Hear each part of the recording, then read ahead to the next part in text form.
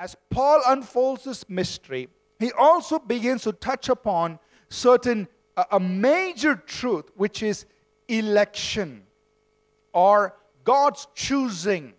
That means God chose each person ahead of time. It's not just a natural seed, it's a spiritual seed. The children of promise, the people who are responding, they are the ones who will receive the promise and the blessing. They are the ones God is after. The spiritual seed are the people who are responding to the gospel. The purpose of God according to election. Election means God choosing people.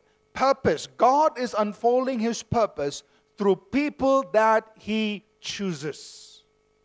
Election. The purpose of God according to election. What does that mean? It means God foreknew, God foresaw the choice we will make. God's foreknowledge is not a predetermining of your choice. It is a foreknowledge of your choice. So we are not puppets in God's hands. God is not deciding your choice for you. That is still your choice. But He knows ahead of time the choice you will make. He has an encounter with God and he says, God, I will not let you go until you... So what's the difference between Jacob and Esau? Jacob went after the spiritual blessing. Esau gave it up for a bowl of porridge. He's asking for spiritual. And that's what God gave him. He says, you'll be Israel. You'll be a prince with God. And God says, I love the man. Though he's not perfect, but I see his heart, what he's after. He's after spiritual. That's a lesson for you and me. See, we are not perfect in our lives, but as God is looking at what our heart is after. I'm after you, God. I want to be a person of stature with you. The purpose of God through choosing. So the purpose of God, which could have unfolded through Esau, now was going to unfold through Jacob. God foreknew. Purpose of God according to election is already in motion. Is there? Because God foreknew, foreknows, foresees our choice, our decision. Then in the same passage, he brings about another person called Pharaoh.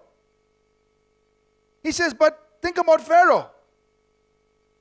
And this is sometimes startling because he says, God hardened Pharaoh's heart and then he dumped judgment on him.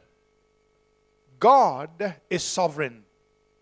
So he says in verse 19, you will say to me, why does he still find fault? Meaning, why does he punish a person like Pharaoh? For who has resisted his will? That means who can tell God what to do? And then he gives us a picture of a potter working on clay. He says, God is sovereign.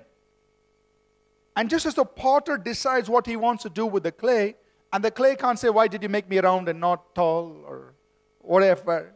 The vessel can't tell the potter what he has to do. God is sovereign. He decides what he wants. And he makes some he refers to them as vessels of wrath. That means they end up receiving God's judgment. Others become vessels of mercy. They receive God's compassion and mercy. God has a remnant. This is in verse 5 and 6. He says, even so then at this present time, verse 5, there is a remnant according to the election of grace. So now he's continuing that thought of election. That God has chosen some people by His grace, and it is purely by grace. He says, look, God has a remnant. In verse 1, he has pointed to himself. I, Paul, I'm a Hebrew. I'm of the tribe of Abraham. Like me, God has chosen some of these Jewish people at this present time, and they have been chosen by grace. Reconcile God's choosing and our decision.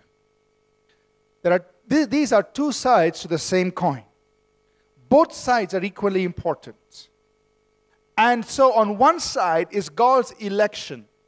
On the other side is your decision, your choice.